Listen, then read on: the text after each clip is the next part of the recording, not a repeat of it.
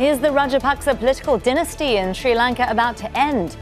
President Gotabaya Rajapaksa is under pressure to resign after his brother Mahinda stepped down as Prime Minister. But that wasn't enough to calm violent protests. So where does Sri Lanka go from here? This is Inside Story.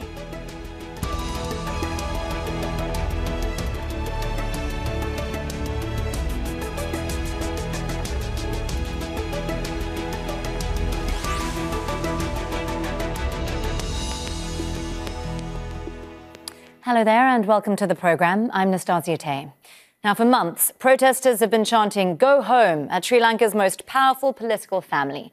President Gotabaya Rajapaksa and his brother, Prime Minister Mahinda Rajapaksa, are accused of corruption and mismanaging the economy. Mahinda's resignation on Monday failed to quell public anger.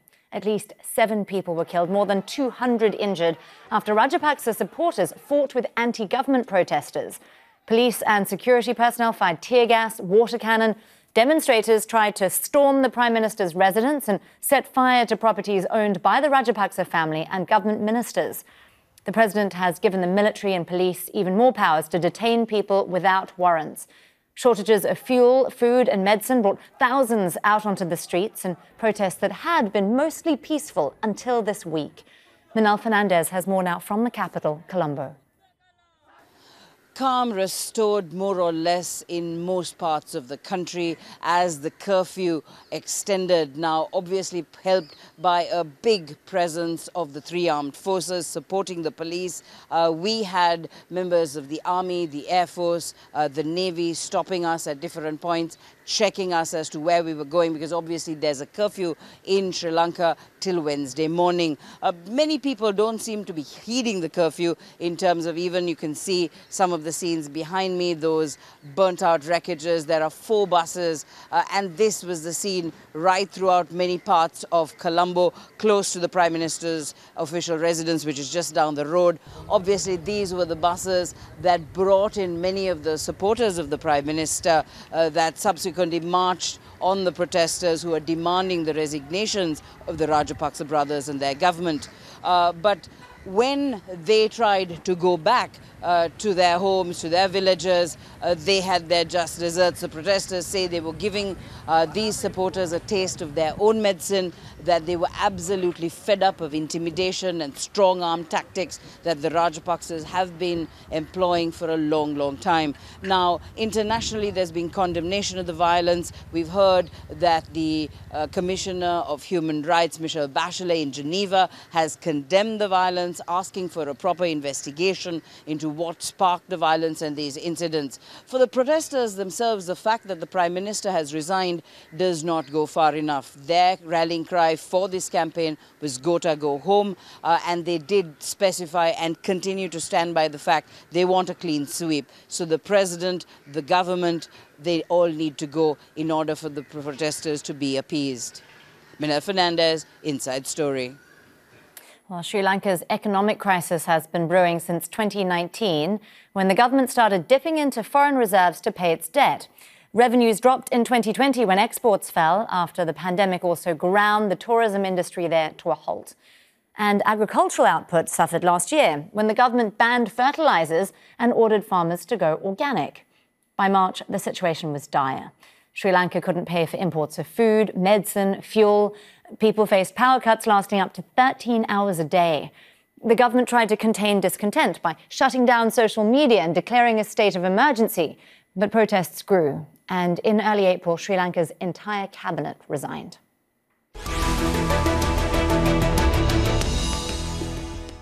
Well, let's now bring in our guests. Joining us from Colombo is Harsha de Silva.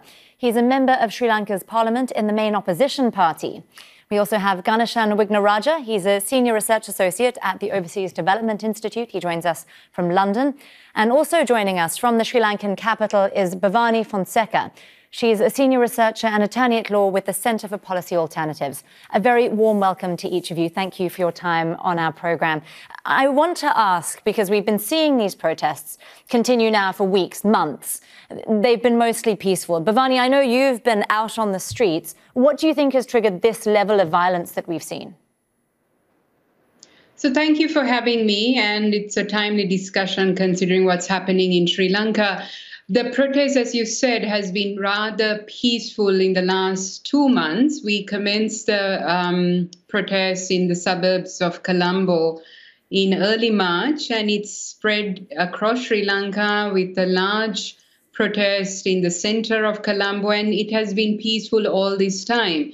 What happened yesterday was when the protesters were outside the official residence of the Prime Minister, there were goons associated with the government who went and attacked the peaceful protesters and continued to travel to the other side, which was the larger side. And that's where also some violence happened. So really peaceful protests by citizens for 2 months. And the violence really needs to be directly attributed to the Prime Minister and the government, because so far we did not see any violence coming from the protesters till yesterday. Well, I understand there was some sort of meeting with the pro-government protesters ahead of the violence, that some ministers were also present calling for action of some sort. Now, we've obviously seen homes and offices torched. Does that mean the government side is backing down? Or Harsha, do you think we'll see further confrontations? Well, I actually hope not, because it has completely gotten out of control. There is no government, there is no prime minister, there is no cabinet. And I don't know whether the police are able to act. We haven't seen the president. He's holed up somewhere. So things are very, very dicey right now. So to get the country back to some sense of normalcy, we need to urgently have a government in place so that the law enforcement officers can control these mobs, because otherwise they could go berserk. Well, this is all obviously taking place within the context of this very dire economic crisis that we've been talking about. I see a former finance minister warned that some of Gotabaya Rajapaksa's policies, especially those sweeping tax cuts that we've previously covered on this show, would send the country bankrupt. But it seems like this level of profound anger that we're seeing goes beyond that. There's this sense of betrayal. Ganeshan, where do you think that's coming from? So essentially, the crisis is a function of both the pandemic, which left deep scarring on the Sri Lankan economy. Growth slipped to minus 3.6% in 2020, and policy missteps by the government. And the policy missteps do include, indeed, the tax cut of 2019, which lost revenue of about 2% of GDP, but also printing money, which led to hyperinflation, which we face today. Inflation on a year-on-year basis to April is about 30%, and food inflation is running at practically 50%. And then you've had this rapid switch from chemical fertilizers to organic fertilizers, which without preparing farmers, which has radically affected agriculture. So this combination of external events and policy missteps are leading us to where we are. The only other point I want to add to this is that communication by the government was very poor, and people were not prepared for this dire situation we were in. We were told that there were these non-conventional policies that were being done which would save the country, but this has proved to be totally wrong. Well, given that the resignation we saw of the Prime Minister, who enacted a lot of these policies, it seems to have done very little to appease the protesters. Many are now asking if this is actually going to be the end of the Rajapaksa era. Now, just to remind our viewers, the Rajapaksas have been one of Sri Lanka's most powerful political families since the 1930s. Mahinda Rajapaksa first became president in 2005, and he soon appointed his younger brother, Gotabaya, as defense secretary and placed other family members in senior political positions. 4 years later, Mahinda gained praise for ending the civil war against the Tamil Tigers. But he was also accused of violating human rights and crushing dissent. Gotabaya himself then won the presidency in 2019. He then appointed his brother, Mahinda, prime minister a year later. 2 other Rajapaksa family members were also appointed ministers. Many others also hold senior positions. It's believed that the brothers controlled up to 70% of Sri Lanka's budget at one point. Now, the family denies this and has repeatedly rejected allegations of nepotism. I see, though, that there are a number of other Rajapaksas who've been in ministerial or other senior positions who've now been removed. Basil Rajapaksa, the finance minister accused of corruption. Chamal Rajapaksa, minister of irrigation. His son Shasindra, who led that whole fertilizer ban, also gone. Mahinda's son Namal, also at one point Minister of Youth and Sports. He said the family is now going through a bad patch. Harsha, is it more than that, more than a bad patch? Well, yes, I mean, that's putting it mildly. The situation in the Treasury and the central bank is nothing to, be happy about. We are in serious trouble. We need some sort of bridge financing to make sure that we have sufficient fuel, LP gas, coal, and without the coffers sufficiently filled to purchase these items, we have long power cuts, we have long lines of fuel and so on. So the situation is pretty bad. We need to really be able to quickly put a plan in action to be able to deal with the situation. So it's more than a bad patch. It's a pretty terrible situation. Well, looking at the leadership specifically, I wonder, is there more at stake here for the Rajapaksas than simply staying in power? I know, given there have been allegations of human rights abuses, war crimes from the Tamil Tiger crackdown, could the brothers then be concerned about some kind of accountability for that? Bhavani, I want to point out here, Mahinda's already been refusing probes, still hasn't been a proper investigation. Do you think that that's, bleeding into this? I think there's a combination, but definitely there are serious allegations against particular individuals in the family. And this is both on corruption issues as well as what's happened in the past during the war as well as post-war. So it's very serious allegations, which has now gone to the UN, and there are also cases in other jurisdictions. So there is a fear that if they lose power, that these cases can come back to haunt them. Now, we're also seeing what we saw yesterday in terms of the violence, and coming back to what the protesters faced.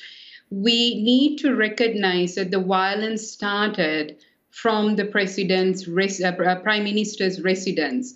And there's footage to show that there were not just the prime minister and his son, but there were other ministers.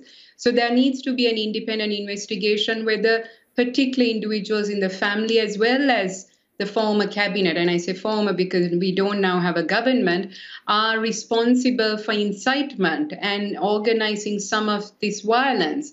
So there are serious allegations against many, not just the Rajapaksa family, but those around them as well. And the question is, can there be accountability for all of them?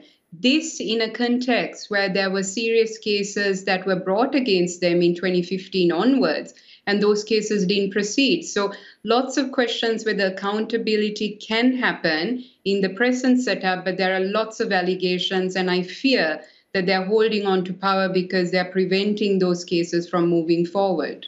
But there is also, by my understanding, an ethnic dimension here that I think is potentially quite telling. So the Rajapaksas had always banked on their support from the Sinhalese Buddhist community, majority, 75% of the population. But we've also seen them join these protests in fairly huge numbers. Ganeshan, do you think that that's pushing towards political change here?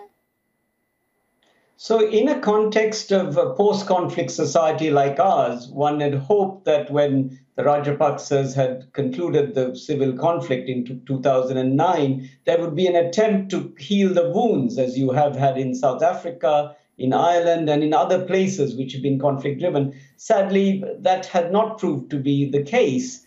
And if anything, there was an element of triumphalism. And what is very interesting with the current protest, at least as I observe it, is that you've had multi-ethnic protest coming around. And I think this is an interesting and unforeseen development in our society, and hopefully a positive step. And we certainly need, if we are going to prosper and grow, we will need to heal the wounds of a long conflict and the ethnic divisions that we have had, because no country can really develop and grow very fast if they are ethnically divided and have these perpetual bouts of instability, as we have sadly seen. So we have to rethink a lot of what we have done in the past and introduce proper policy measures and provide a proper rule of law if we want to move forward.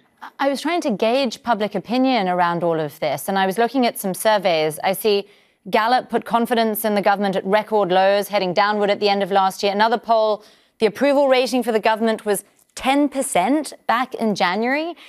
Harsha, how much support, you're sitting in the opposition, I'm curious, how much support does the government have, do you think? And what are the demographics here that make up the bulk of that support ongoing? Well, I don't think the government has any support any longer. I mean, yesterday was absolutely turning point because the government, it was all for everyone to see, called up goons and thugs to the official residence of the prime minister and let them loose on the protesters. And what they didn't expect was the reaction of the general public.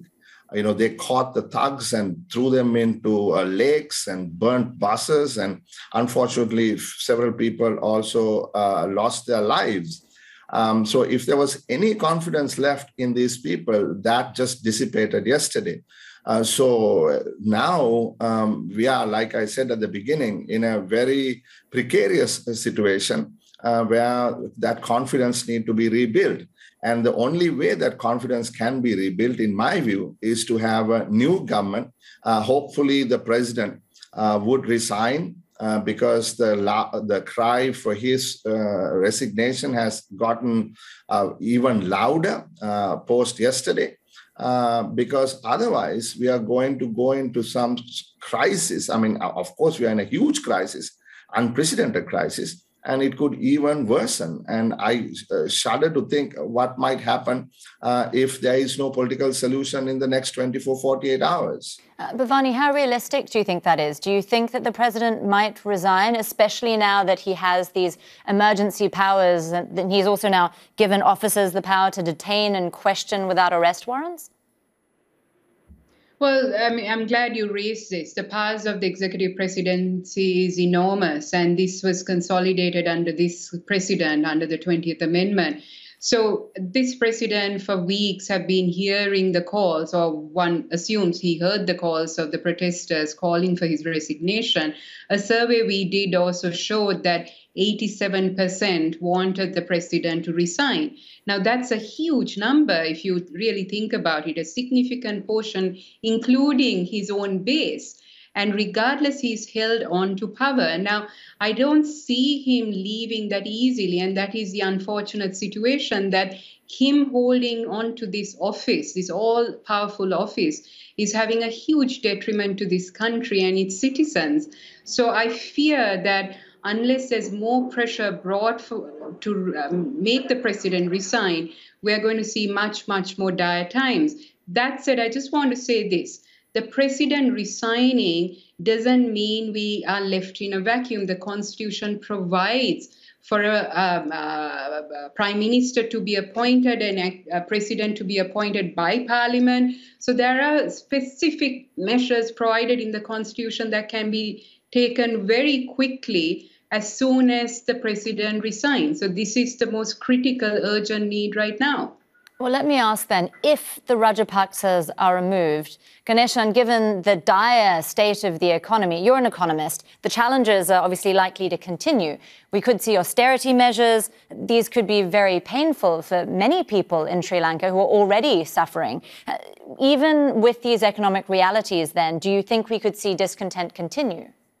So I think that Sri Lanka can eventually come out of this dire situation if we put in place the right policies and we have political will. And one has seen this elsewhere in the developing world where countries have come out of such serious situations. So I have a little bit of optimism for Sri Lanka, but we need to do at least three things to try to get this back on track. The first is we need to restructure the foreign debt, which is held by private creditors, that's the majority of the debt, and also the bilateral creditors, and that includes China and India. as well as Japan. And that's quite a tricky set of conversations that have to be held. The second thing is we've got to agree on and implement fully an IMF program on macroeconomic stability and debt management. And that is going to be quite a complex discussion because there are two bits of money that will have to come. There is a short bit of money under a rapid financing facility, some $400 million. And then there is something called an enhanced program from the IMF, which is about $3 billion or $1 billion a year, which will have to come, and we'll have to show substantial progress in debt restructuring. And that's the tricky bit. And the third thing which government has to do, whoever comes into power, is to put in place a program of structural reforms to deregulate the economy, to green it, and to ensure inclusiveness. And that program is essential. And very few governments in Sri Lanka's history have actually reformed the economy well. And there are three important elements in that reform. The first, we've got to cut red tape, which is strangling business, and that's critical. The second is we've got to encourage women's participation in economic activity. Women's participation rates are low, and this is a problem in an aging society. Ganeshan, sorry, I do want to bring in Harsha there, because what it sounds like you're saying is that wholesale economic change is necessary. But then, Harsha, let me ask you, does wholesale economic change require wholesale political change, as you see it? Yes, and I think I agree with what Ganeshan said. But, we need to be able to get these reforms done, but you need to have the political will to do it. And like he said, nobody really had that will previously to do it. And I think this is the best time to get all these structural reforms done. However, we need to ensure that people are cushioned somehow. So I will have to add a fourth point to his three, and that is a very strong social protection system. So we need to be able to protect the people who are going to be the worst hit with these reforms. So those are the things that we are thinking about right now, because if we take government in the next few days, that is the first thing we would need to do. And the IMF is fully on board with that plan. And we hope that we will succeed. Bhavani, I want to ask you something that Harsha alluded to a little bit earlier in our conversation. Taking a step back from all of this, I've seen speculation on part of various different people in Sri Lanka that this is part of a conversation that could shape a country. Do you think that the protests that we've seen, the process that we're in now, is this part of nation building? Definitely. I believe we have this unique opportunity, and I think that's a very important thing to remember. While we've seen the violence of the last 24 hours, the last few weeks showed that citizens have come out peacefully, united. There's been some issues, but recognizing that there's a lot to do, but people can be united in building this country.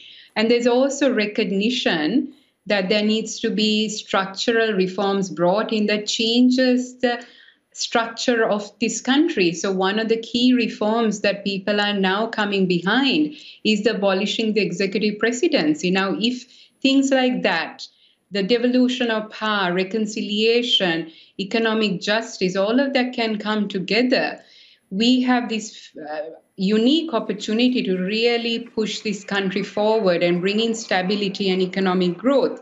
But, these are long-term plans. I think immediately what we need is to have a government that gives people the confidence that this is possible, and that's the problem right now. Well, it is a very tricky situation for Sri Lanka. Thank you so much for joining us to discuss what's happening on the ground now. We'll be watching it very closely here on Al Jazeera. Thank you to all of our guests, Harsha de Silva, Ganeshan Wignaraja and Bhavani Fonseka. And thank you too for watching. You can see the program again anytime by visiting our website, that's aljazeera.com. And for further discussion, do go to our Facebook page, that's facebook.com/AJ Inside Story. And do remember, you can also join the conversation on Twitter. Our handle is @AJ Inside Story. From me, Nastasya Tay, and the whole team here in Doha, bye for now.